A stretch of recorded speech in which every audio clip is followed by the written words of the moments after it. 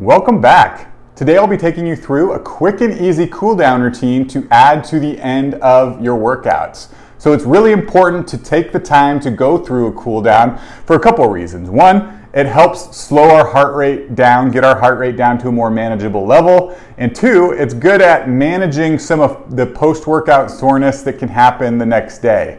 And it also just feels really good, which is another reason that I love this particular cool down. So to perform, we're gonna need a band. You can also use a towel, anything that you can kind of wrap around your foot right here, and just follow along.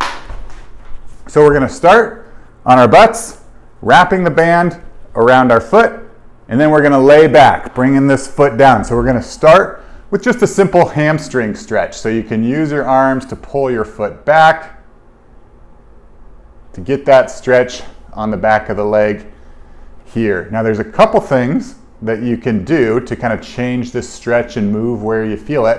One is just slightly bend the knee. So bending and straightening the knee. When you have a straight knee, you'll probably feel the stretch on the back of the knee here, but if you want to get more of a stretch in the belly of the hamstring muscle, just slightly bend and you can pull your knee back a little bit further probably, and that's going to move the stretch into that belly of the hamstring muscle. So I like to, when I do it, just straighten and bend.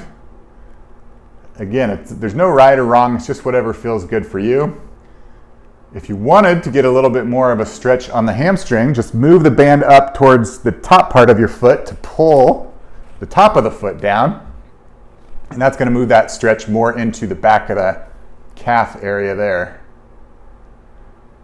So once you've done that for about a minute or two, you're going to stretch the low back and the right side hip. So what I'm going to do if I'm using my right foot is use my left hand to pull this foot over, keeping my right shoulder as close to the ground as I can.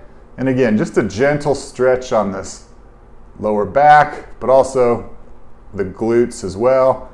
And again, if you want to play around with just bending the knee, just whatever feels good.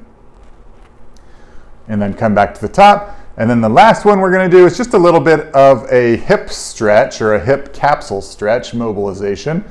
And so to do that, we're going to bend the knee and pull the foot close to us to kind of stretch that hip there. And again, you can kind of move your hip around. It's going to be wherever you feel tight, pressing that knee down, pulling that knee closer. A lot of times I like to kind of straighten and bend just to get that movement, mobilize those joints. Again, as we're doing this, we're just slowing down our breaths to get our heart rate down. So I like to spend a minute and a half, 2 minutes on one side, and then to switch, you can just keep this foot up, bring your left foot up, and bring your right foot down, and we're going to go through the same routine on the left. So start with just a gentle hamstring stretch. You can straighten the legs, or straighten the leg, bend the knee, just to change where you feel the stretch on that hamstring. You want the calf, move the band up to the toe to pull the foot back. That's going to stretch your calf, your Achilles tendon, if that's feeling tight. Again, all of this is just based on what you're feeling. Stretch what feels good to you. Next, we're going to pull that foot over, keeping our opposite shoulder down to stretch that lower back. Good. Coming back to the top. And then the last one is that hip mobilization. So just pulling that foot close to us. And again, you can hold it there. I like to add a little bit of movement back and forth. Just whatever feels good. Whatever feels good for you. Really slowing down your breath, getting a good stretch on these muscles to prevent or manage a lot of that post-workout soreness that can happen the next day. There you have it. So that's our quick and easy cool down to add to the end of your workouts. If you have any questions, leave them in the comments below. I'm here to help. Thank you so much for watching.